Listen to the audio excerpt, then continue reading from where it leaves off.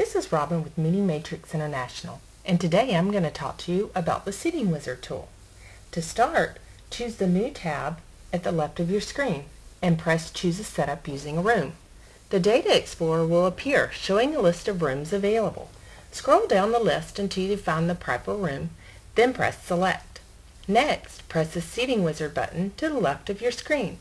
The Seating Style tab at the top gives the opportunity to choose between setups like theater style, classroom, or banquet, and other options like seating direction. Under the Banquet Options tab, you can choose table types like round, or oval, or rectangle, table size, distance between chairs and tables, chair size, and chair arrangements like full rounds, crescent rounds, or breakout. You can also choose the number of chairs on the right.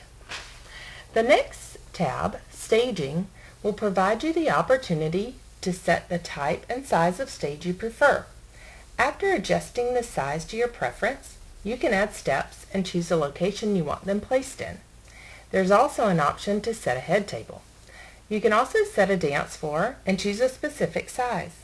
If you need a different size not included in the options, you can enter your own specific dimensions by simply placing them into the dance floor size area. The next tab gives you audiovisual options, while the Aisle tab changes numbers and aisle sizes. The Numbering tab is where you can number tables in a specific direction. At this point, you can press OK and view the diagram you just created. You can now go back to the Seating Wizard tab for changes if needed.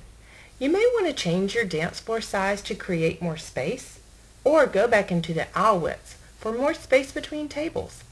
You can even change the direction of the numbering sequence if you prefer. Each time you press OK, your new changes will take effect, and you can revisit the Seating Wizard tab to perfect your diagram as often as you like. Now, you can move on to save your diagram by going to File, Save, naming your new diagram, and then pressing Save again. And finally, you can close your diagram after saving it.